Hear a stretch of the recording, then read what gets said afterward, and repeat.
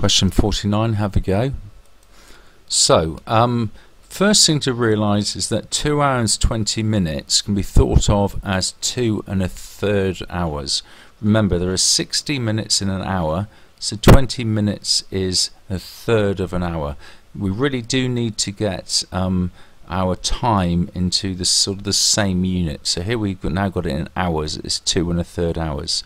Right, next thing, speed. Well, think about what speed is. We talk about going at like 100 miles per hour. Miles being a measure of distance, time being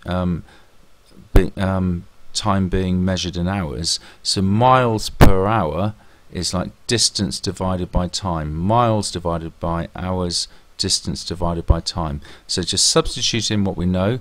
The distance is 1400 kilometers, the time is 2 1/3 hours, so that gives us 60 kilometers per hour.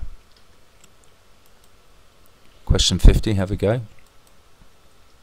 So a classic distance time graph. So along here we've just got time going along, and up here, so the y-axis, we've just got how far you are from home.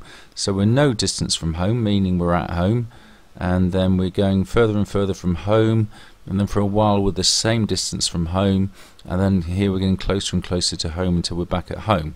So what are we told? Judy drives from her home to the airport. She waits at the airport. So this is her driving to the airport, getting further and further from home. This is her waiting at the airport, same distance from home for a while, and then she drives home. This is her getting closer and closer to home. So make sure you can picture that journey. So what is the distance from Judy's home to the airport?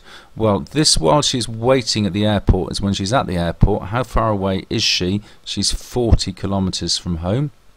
Part B, for how long did she wait at the airport? Well, she got to the airport here at 14:45. She left the airport here at 15:30. That's 45 minutes. Part C, work out her average journey home. Well, remember, speed is distance over time. The distance home is 40 kilometers. 40.